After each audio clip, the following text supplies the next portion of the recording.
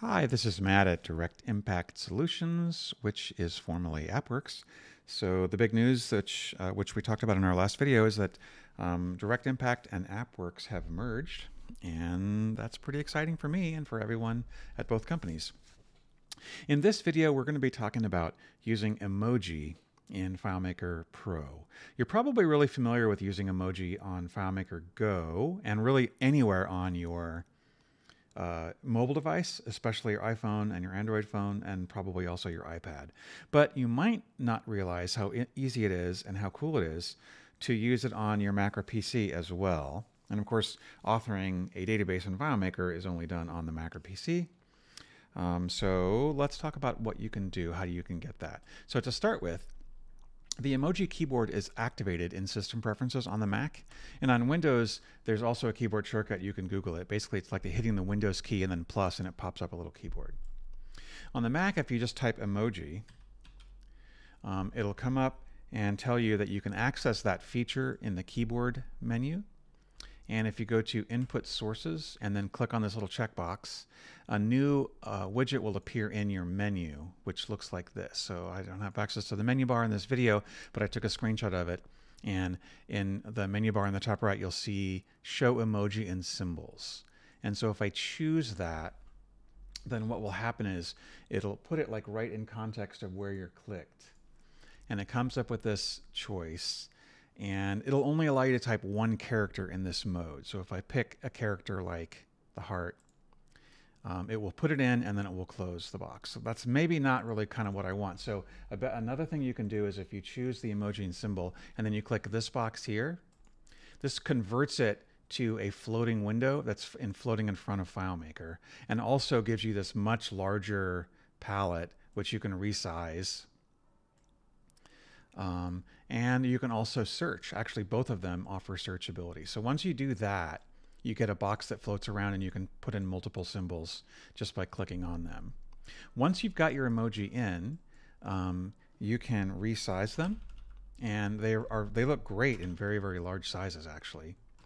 Another interesting thing about this is if you put an emoji in, like there's a smiley face, and then you hit the undo character, this actually worked differently a minute ago.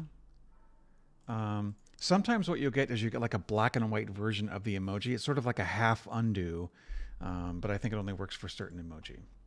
Okay, so putting emoji in as a character is kind of cool. Being able to size it is cool. What else can you do? So it turns out that every aspect of FileMaker, everywhere that you can type text, you can type emoji. So that means if you want to rename your layout name can actually be the barf emoji and invoice details. That works perfectly well, and it's going to work on all platforms with no problems. You can also name scripts. So here's a script called emoji. Script steps can have emoji, and calculations can have emoji. Dialog boxes can have emoji. Default buttons can have emoji. Let's take a look at what you get when you run this script. So this one will show a dialog, and then it will actually put icons in that for the emoji characters, which otherwise is pretty hard to do.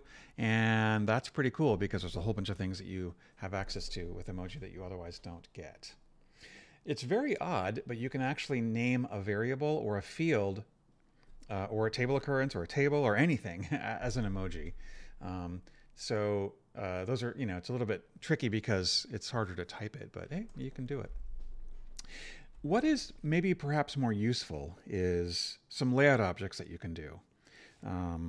So if we take a look at some options there, let's say, for example, what we really want to do is if the invoice is sent, if the invoice date is present for the sent date, then I want to show like a checkbox. Now, I could do this with a button bar widget. I can just drag a button bar out, delete two segments, make it the icon type, and then choose one. Notice that these are not searchable in here, so I could scroll down to like a checkbox that kind of looks good or a star or something like that. But these are pretty limited and they're kind of hard to color, and they just kind of are what they are. They are, however, perfectly consistent across all platforms. And one thing I should point out about emoji is emojis are platform specific. So you may or may not know, but emojis look a little bit different on iOS versus Android.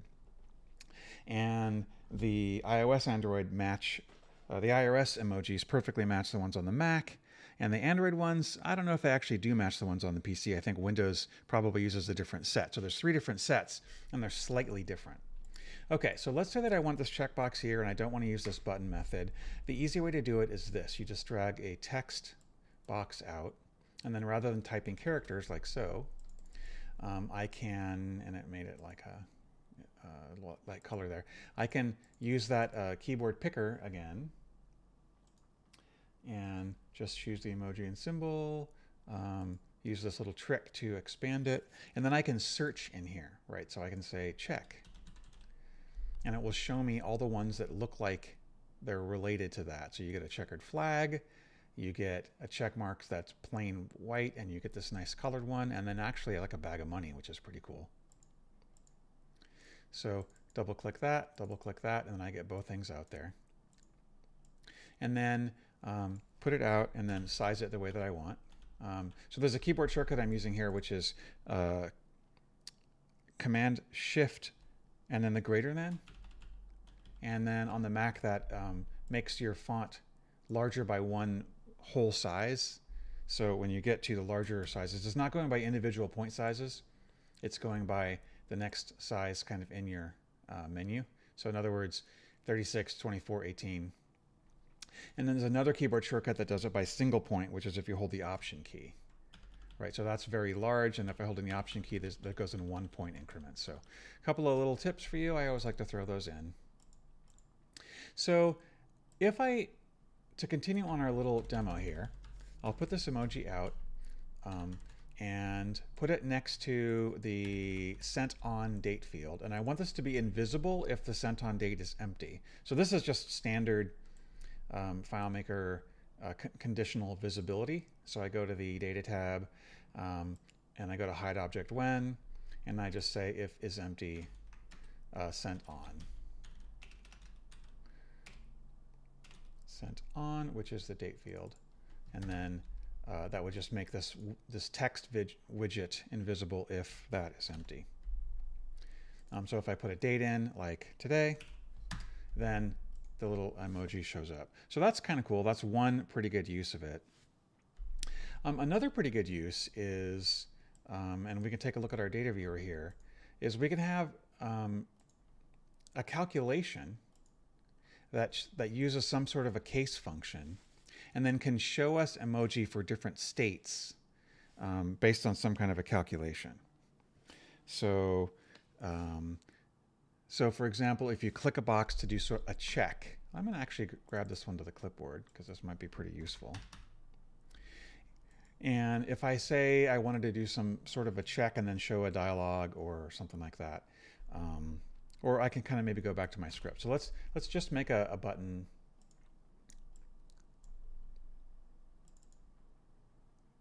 And I'll say check invoice. And this one can do several different things, right? So it'll run a new script called check invoice. And it will say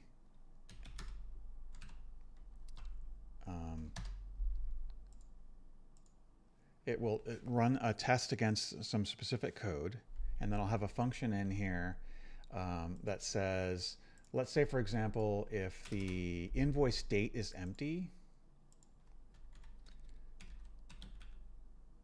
if it's empty invoice date, then that's a major problem, right? So if it's empty invoice date, then I don't want this emoji. I probably want one that's more scary, like this one. So I'll just copy that. Notice that these actually have to be in quotes here, by the way. So an emoji character, because it's just a regular old keyboard character, would need to be in quotes. So I could put a note like that in and say invoice date missing. Okay, and then what I do on a lot of these ones is I'll put a return in between each thing. And so I'll say, like, if there's no invoice date, then I show that. And then if not is empty, the sent on field, I already handled this with the other thing, but we're going to just add some extra code to that. If not is empty sent on, then maybe I want the nice check mark. And I'll just copy that and invoice sent. And then I could put some other errors in here as well. So for example, if they're like a stop sign would be something that would be pretty major. So I'll grab that one and stick that up here. Call this one major error. And then I'll get rid of the rest of this here. Okay, so that would be 3 different errors that could come up just in text if a certain thing was true. But I could either, as I think about it, this actually could just be a calculation directly on the layout because they're just looking at data right in the layout as opposed to in a script. But in this case, I think I'll just use that like as a custom dialog. So I'll set my variable with that message. So I'll grab that code and say set variable called error list, and then show custom dialog. Errors found, and then error list. There's a lot of different ways we could do this, but we're just trying to demonstrate the feature here.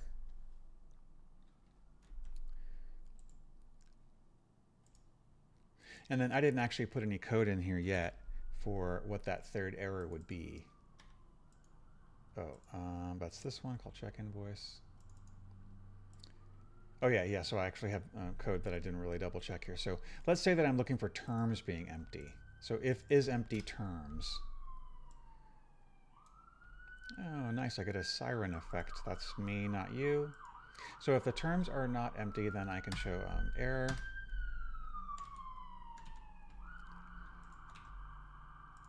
We never get sound effects on these videos we make, but we do today. So, and you click that and it says, hey, invoice is sent. So if I have multiple errors, so for example, if I go in and I find one that doesn't have a sent on date and also doesn't have terms, then this will actually show me multiple things true about it. It's not though, but probably should be. Oh yeah, error list is empty. So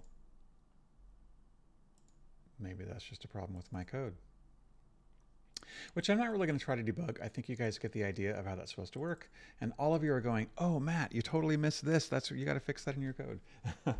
But basically the idea here is this would list you multiple different errors, and it's just a way to use emoji for a display of a feature.